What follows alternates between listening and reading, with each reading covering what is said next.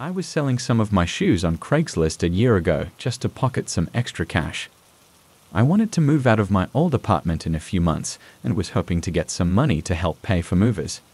The shoes were nothing special, but I listed them for generous prices, hoping to get them bought quickly. I guess Craigslist wasn't the best place for shoes though, because it took a whole week before I got a single offer. It was some guy whose email had the name John K in it, and he offered just $5 less than my listing price. It seemed like an unnecessary adjustment to the original price, but I didn't want to keep waiting for more offers, so I wrote him back saying I was okay with that. We set up to meet the following day at 5 o'clock in the parking lot of a public gas station in the middle of town. The next day, I sent a text, and he confirmed that he was on his way, so I left as well and got to the gas station right at 5 o'clock. They weren't there yet, but there was a lot of traffic on the roads, so I figured he'd be late. I sat in my car patiently, and over the course of 30 minutes, the road cleared up and the sun started coming down. And then John finally pulled in. He drove a small sedan with none of the headlights working and resembling something from a scrapyard. He parked next to me and got out. John looked like he was in his 30s and was a pretty large guy, wearing ripped-up clothes and having long, unkempt hair. He didn't say much, so I brought out the shoes and let him look at them.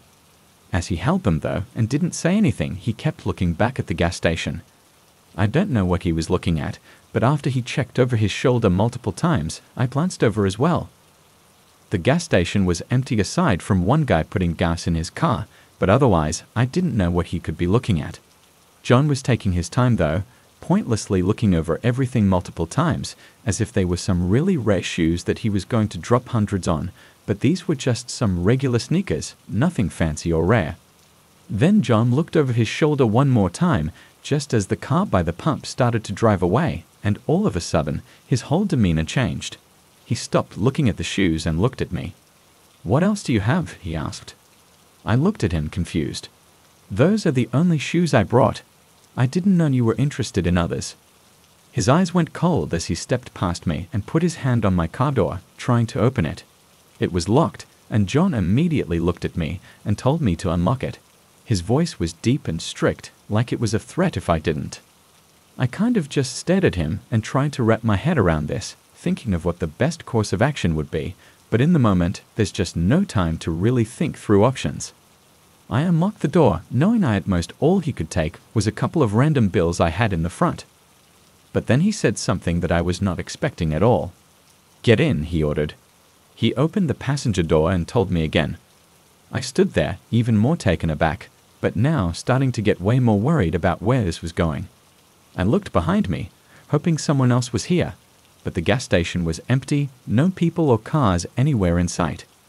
John grabbed my arm and pulled me over to the door, taking the keys from me and aggressively shoving me into the car while throwing a few punches, landing on the right side of my face. I immediately tried to get up, but John slammed the door against my head, making my vision go blurry and everything just sort of fading in and out. I heard him start walking around the car as if he was going to the driver's side, but then he suddenly turned around and sprinted back to his truck. I was still out of it and barely remember anything else, but I guess someone pulled in at the perfect time and confronted John, scaring him away. If they hadn't helped me and John was able to get in and presumably drive away, I don't know what would have happened. Assuming his car was either stolen or untraceable to his name, then stealing my car and abducting me would have left no trace of our interaction, giving him days if not weeks to do whatever it was he planned before anyone would even come looking. It was around this time last year when I decided to use Craigslist as a means to sell a few things I had to get rid of. My house was getting cluttered, and I planned to get some new furniture. With winter right around the corner, I wanted to get these things out fast.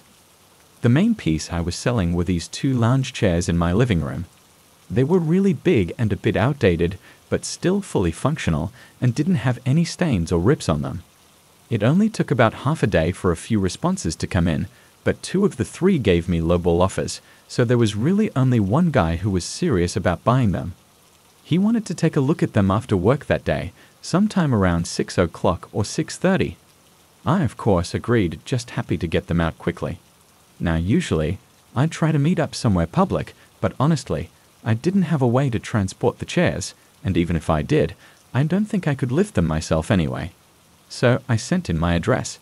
Come 6 o'clock, I turned on the front porch light and opened up the curtains on the windows, then sat in the living room on my phone while I waited for them to show up. Probably 20 minutes passed before a truck pulled into my driveway. They took a few minutes before getting out and walking up to the door. I said hi and let him in. He was an average-looking man, late 20s or early 30s, wearing typical work clothes. His name was Matt, and he started up some small talk, telling me about why he was excited about getting the chairs and everything. The guy seemed really nice, and I felt relieved that this would be quick and easy. He walked around the chair and sat in it and seemed to enjoy it. We talked about price, and he was good to give me what I listed it for. But just as we were about to exchange cash, we both heard a car door slam shut. It sounded like it was right in the driveway where he parked his truck. Matt quickly went outside to check on it, and I just watched, not really sure what was going on. I looked through the window, and there were no other cars out there, so someone had to have been messing with his truck. A minute later, Matt came in clearly angry and said someone stole a bunch of stuff out of his car. I could tell that he was not so trusting of me, like he thought I had something to do with it. I obviously didn't, and I said that, but he was right to be skeptical, and I was also right to be skeptical of him.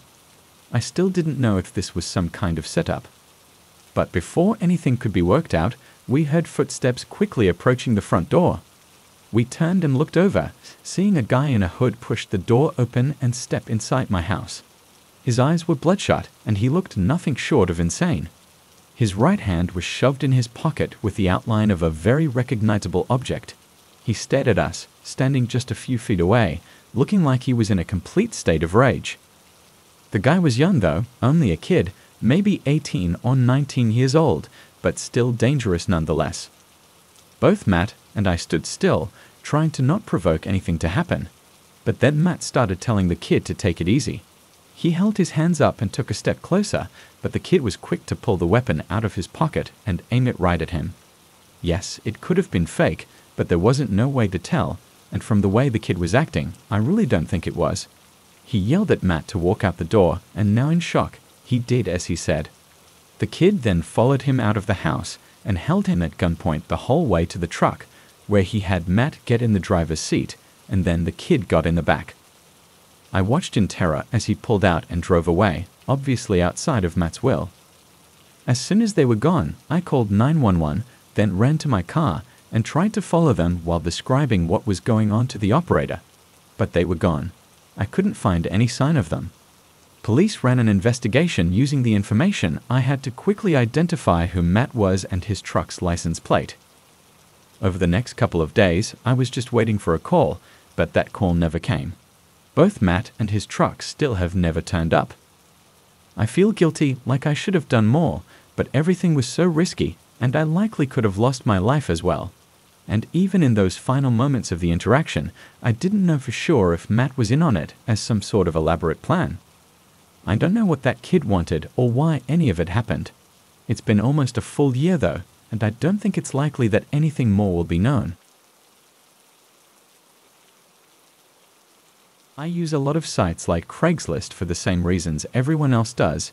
You can find expensive things for really discounted prices, or even just cheap things for even cheaper. I don't have a ton of money, and using these sites are sometimes essential when it comes to getting things like furniture that's usually really expensive to buy anywhere else. This happened when I was looking around for a dining room table. Ours was really old, and my whole family used it as a place to eat and as a workspace, so it's been through a lot over the years. I went around on Facebook Marketplace and OfferUp, but neither had anything good. Most of them were still expensive, and even when I tried to bargain with a few of the sellers, none of them would budge. So then I went to Craigslist. Around here, I think most people use other sites nowadays, but Craigslist still always had the cheapest deals, though they were still somewhat rare to find. But almost as soon as I opened up the site and hit enter on the search bar, a really good listing showed up. It was a very basic wooden dining table that didn't have much wear on it, and the seller posted it for only $100 compared to the $400 to $500 everyone else was listing things for. This was a steal.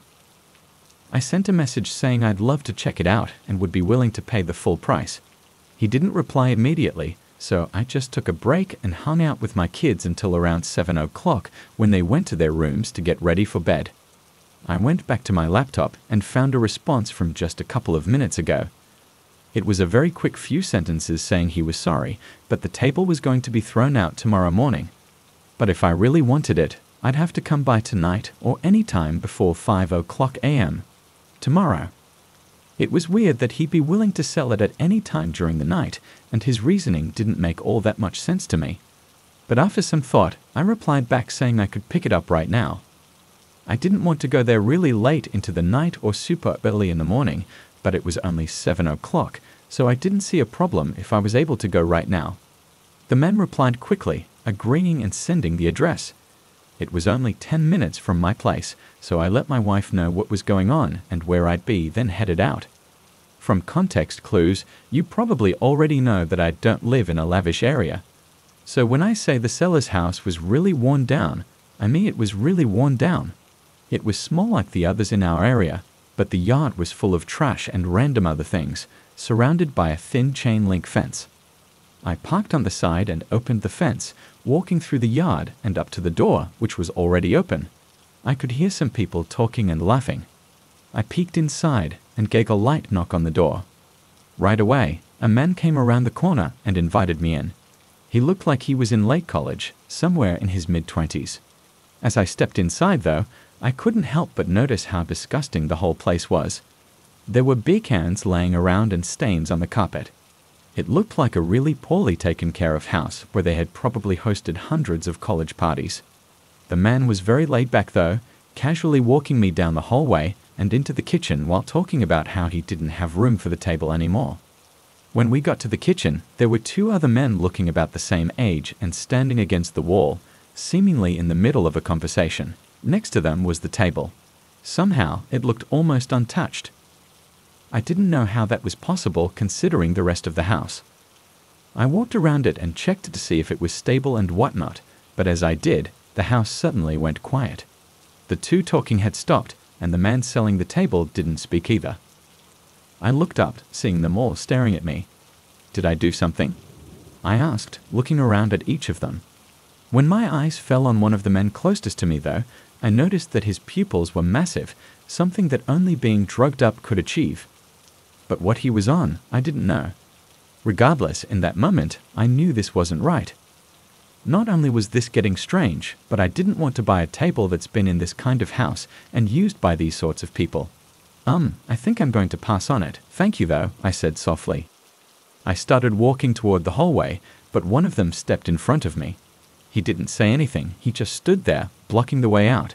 Something about the way they were all looking and acting, I could tell that whatever this was, it was planned out, and they likely never meant to sell the table. My face fell with fear as the anticipation of just standing there surrounded by these strangers began to overwhelm me. But then one of them stepped over and whispered something in the other's ear, and they moved aside, still not saying anything. I cautiously walked between them, hurrying down the hallway and out the door. A lot of things went through my head on the drive home. I knew that they were planning something horrible, but what that was and why they ended up letting me go, I'm not so sure of.